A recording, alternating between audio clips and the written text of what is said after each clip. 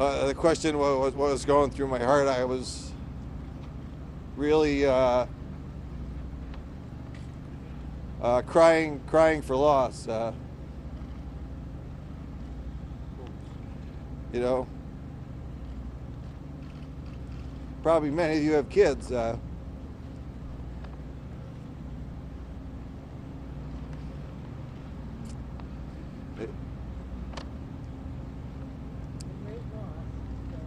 Michaela was an 11-year-old little girl, you know,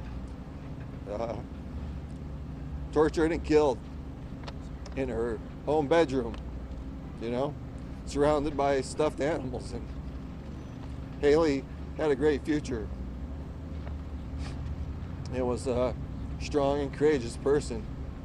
And Jennifer helped so many kids at Children's Hospital in Pittsburgh and at Strong Memorial in Rochester and at the Yale Children's Hospital and Cheshire Academy, and she cannot do that. So I was really thinking of the tremendous loss. It's a huge void in my life and our family and friends' lives. To hundreds and thousands of friends and people that have written to us to express their condolences and support. So I